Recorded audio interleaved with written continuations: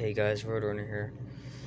So, right now I'm just hanging out at the community center here in the colony. This is about 7 miles away from Jefferson, and I'm gonna be honest. I'm a little nervous. California and Nevada completely shut down. Last I checked, from a couple days ago, 22 states have National Guard troops in them. And make matters worse, Dallas County, which I guess by the name is out in the Dallas-Fort Worth area. I'm assuming, because I don't really care much for those cities. But Dallas County went completely...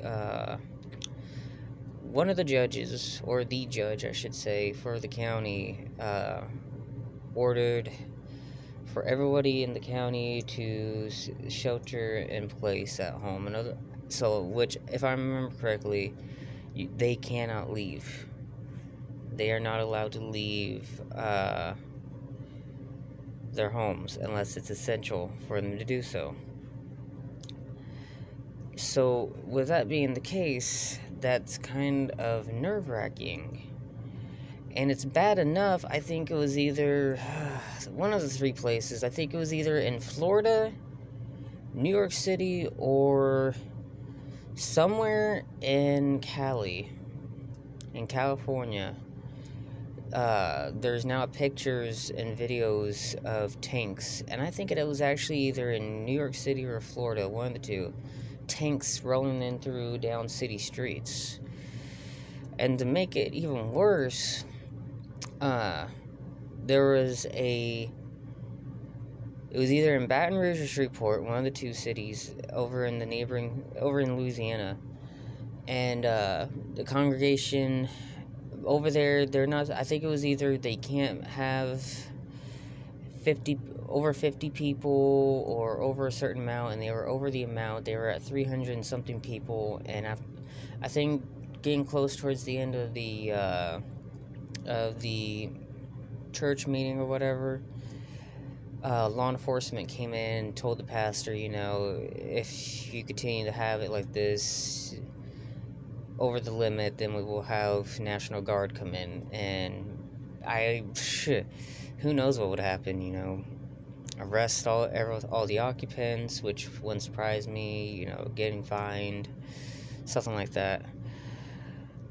To be honest, I've mentioned this before in the last, maybe it was the last, I know it was the last two videos at least, where I mentioned that I believe this is just all bullshit. We are in the middle of goddamn flu season, or just about at least in the beginning of it. The seasons are changing. Why is it that let's look at it this way. More people have died from the flu than this whole coronavirus bullshit. Actually, now that I think about it, if you put, let's say, okay, you look at Ebola. I've seen the numbers on this. If I remember correctly, there's been more deaths on Ebola. There's been more deaths on the H1N1 virus or flu, whatever the hell that one was. There's a lot more deaths on other flus that we've had within the last decade or two.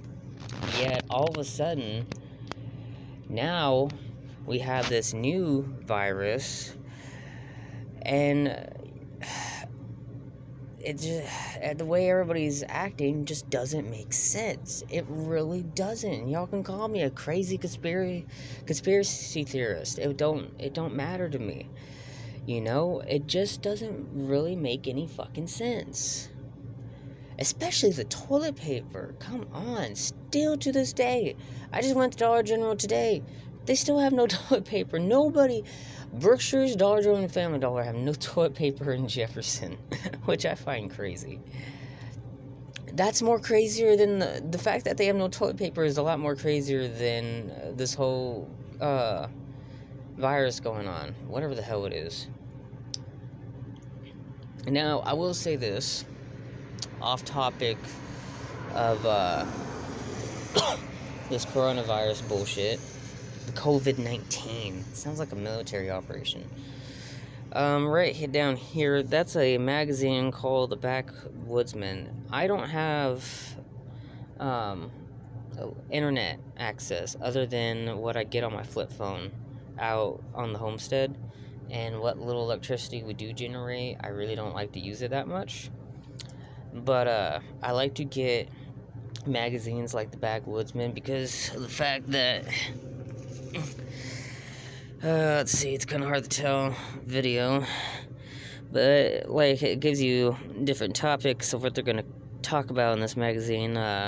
Strangeness in the high countries, packing the saddle gun, the hideaway workbench, knife handles 101, is your vehicle equipped for the backcountry, renovating an old axe, and a better way to store dry food. And there's a lot more in it than what is on the cover. I buy magazines like that. I have right now at least 6 issues of The Backwoodsman, and then I also buy other I guess you could say survival related stuff, anything to do with like survivalism, homesteading, anything with, what was it, bushcrafting and stuff like that. If there's a magazine of it, I'll buy it. A book, magazine, whatever. Because, in my opinion,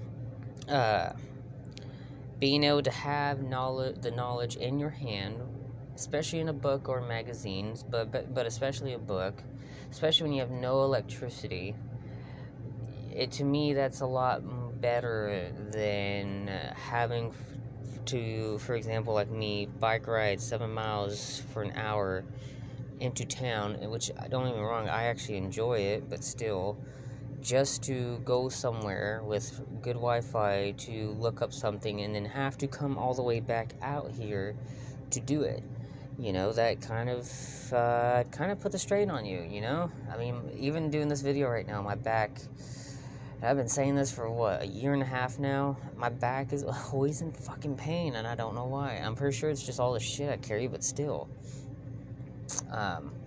Anyway, so yeah, I always get the Backwoodsman magazine every chance I get, especially newer issued ones. If I could find other ones, that would be cool. So yeah, actually, y'all really should get the Backwoodsman's amazing. Some of the issues I have talk about like making a cabin out of wood pallets, but I think I left that issue actually in Lufkin, which, you know, stupid idea. Other ones like if surviving with trash you find in the woods or whatever, because, you know, not everybody's a clean freak when they're in nature. Just all this different information. It's really cool. You know, it's a shame that everybody thinks they have to resort to the internet. Let's see. Another thing is, I was working on a chicken coop. Come to find out, there actually is an old chicken coop on another end of the property, and I just realized that the other day. So I have to wait for I gotta wait for my friend and his mother to come in tomorrow, because they're somewhere else right now, to get their permission to move that chicken coop over towards us, or at least towards me, because I'll have more time to deal with chickens if they'd let me do this. And you know, basically just get it done. Get her done. And then the wood pallet I was working on, I can use that for the shelter I'm trying to make.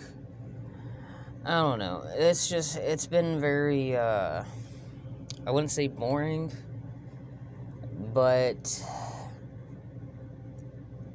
it really is putting a strain on me, because of the fact that I really can't travel right now, and it has nothing to do with the homestead. It's more of the government bullshit going on, you know, states shutting down and quarantine, all that crap. 'Cause, I mean, literally, what was it, the shelter in place is basically quarantine. That's basically what it is. Correct me if I'm wrong, but that's basically what it is. And I'm pretty sure if I go out to any of these places, counties or states that are doing it, I'm pretty sure they're going to force me to do it. And I'm pretty sure they're going to force me into a homeless shelter, and I pray to God they don't, because I hate those places. And then the problem is like, ever since this bullshit started, like, it wasn't even until about a week ago that now Jefferson's starting to lose tourists. And without tourists, there's no money coming in. If there's no money coming in, I can't find work. Outside of that, this rain's even making it a problem, because I was supposed to be in Lufkin, like, 2 or 3 days ago to go do a job. I was going to go with my adopted sister and her parents and her grandmother. We were all going to go do a job somewhere in Angelina County to go tear a trailer house down, an old one, and I was going to get paid for it, and I can't because the rain down there fucking sucks. So yeah, I'm trying to keep busy. It's kind of hard to do videos because not a lot of interesting things are happening. I guess I kind of should start doing more videos, survival related. So I am kind of sorry for that, because I feel like I am kind of putting everybody down by not doing enough videos lately. But I don't know. Maybe a miracle will happen soon. I don't even know why I said that, but whatever. Anyways, I'll see you guys in the next video.